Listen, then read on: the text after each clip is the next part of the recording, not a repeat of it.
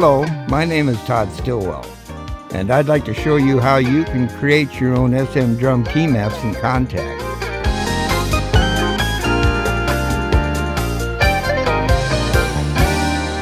Originally, when the idea for having different Keymaps in Kontakt came up, my first thought was to simply have 3 or 4 presets with different Keymaps that could be easily loaded, but it didn't take long to realize that that just wouldn't cut it.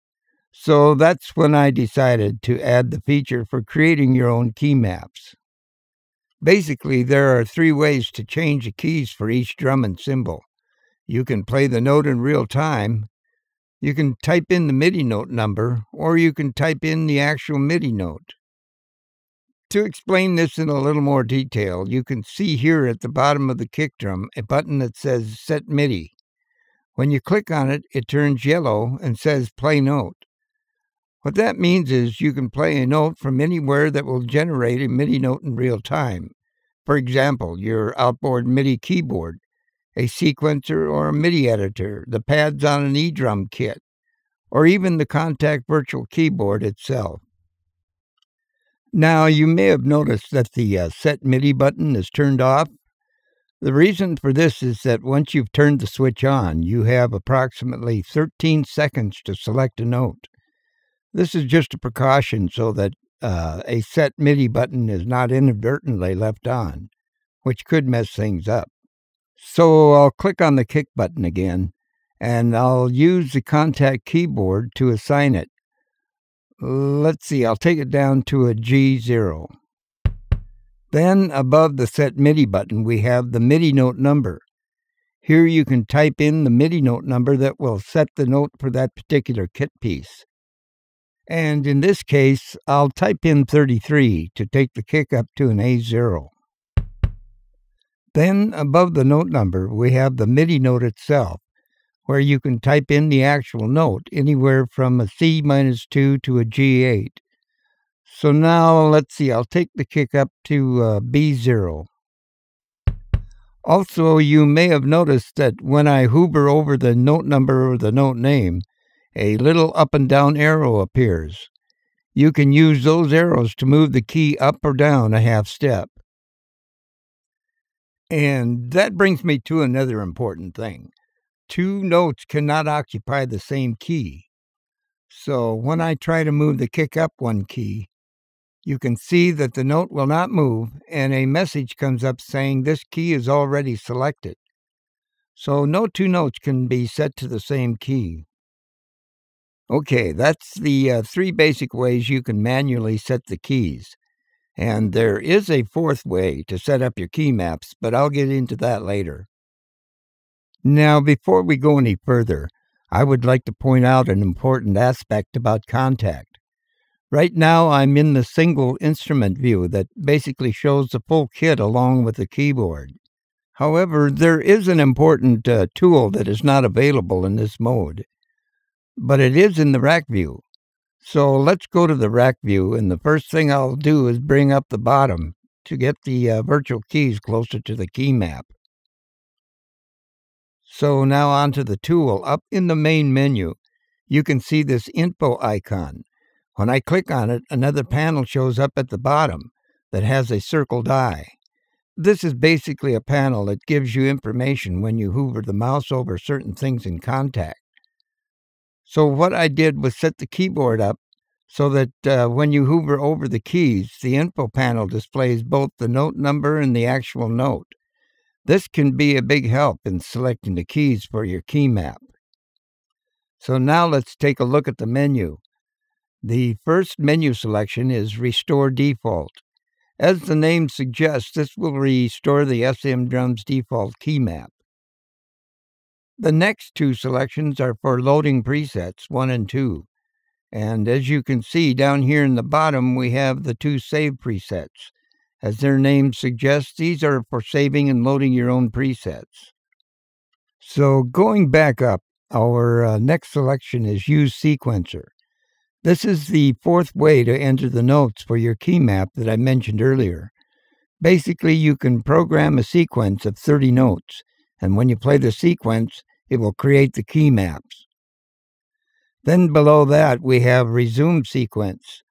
This works somewhat like Use Sequencer, but instead of entering the notes from playing a sequence, you enter the notes sequentially by adding a note from either your MIDI keyboard or Kontakt virtual keys.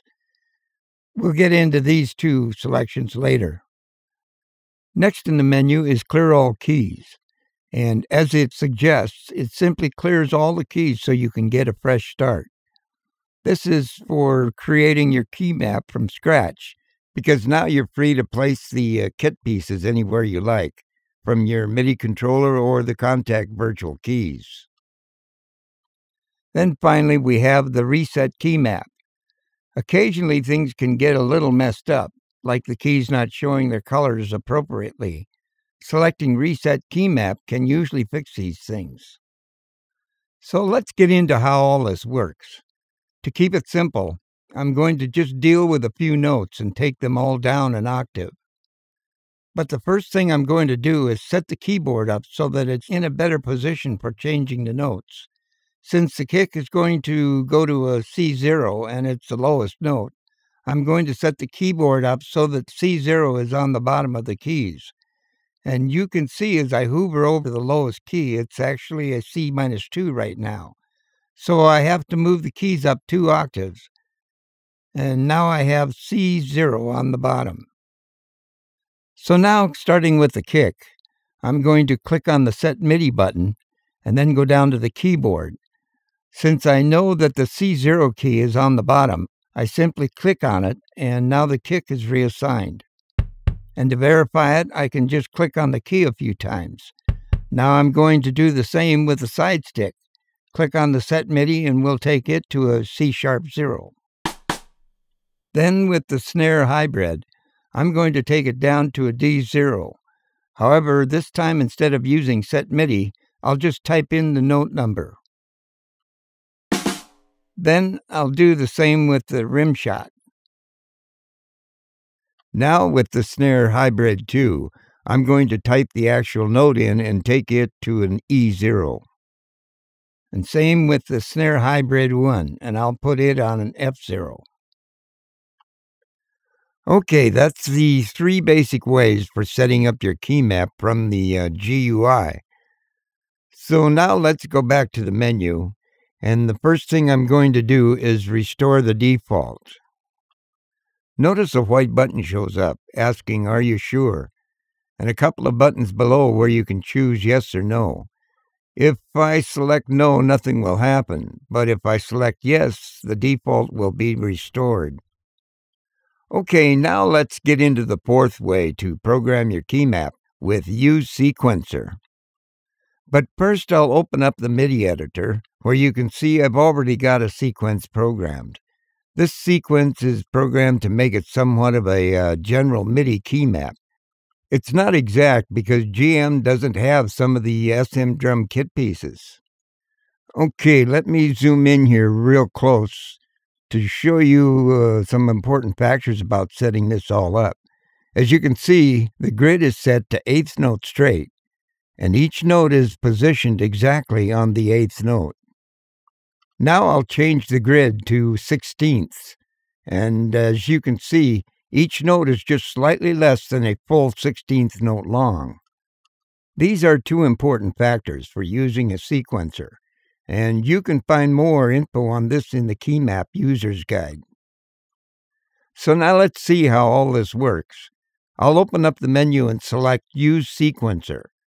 When I select it, the message "Are you sure?" comes up, so I'll just click yes, and as you can see, it clears all the keys, and a white button comes up saying "Click to stop." That's so that if you stop the sequence before all 30 notes are played, you'll have the option to restore the keys to where they were before they were cleared. So let's do this again. Use Sequencer. Yes, and this time I'm going to play the sequence. As you can see, with a BPM of 260, it goes very quickly. And if I play the sequence again, all the keys will play. So now let's save this as preset 1. And to better prepare myself for what comes next, I'm going to restore the default. So now on to resume sequence. And although it's similar to use sequencer, resume sequence is designed to enter the notes in manually from your MIDI controller or even the Kontakt virtual keys. And like use sequencer, resume sequence also has a counter that will increment upward as you play in the notes. The most important distinction is that the user has complete control over the sequence counter. So let's say, for example, I want to eliminate snare hybrid 2 and then move the snare hybrid 1 and toms all down. First, I'm going to click on this little orange LED, which, like the user guide says, will zero the counter. Now, since I want to eliminate snare hybrid 2, I'll alt-click on it to clear it, and then set the sequence count to 5, which will select the snare hybrid 1. Now, since I want to move the snare hybrid 1 down to E1, I'll simply click on E1 of the virtual keys, and as I do, the sequence count will increment up 1. So now I want to bring all the toms down, and I can quickly do that by clicking on the corresponding white key below each tom. Well, that should give you a pretty good idea how resume sequence works. But let's say you want to start from scratch.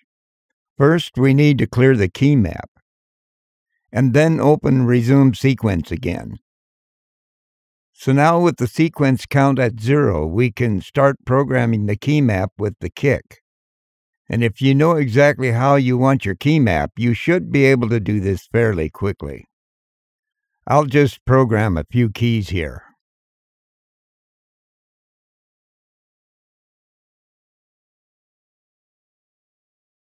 Well, that's pretty much it. Be sure and examine the Keymap user guide for some of the finer details. And happy drumming, my friend.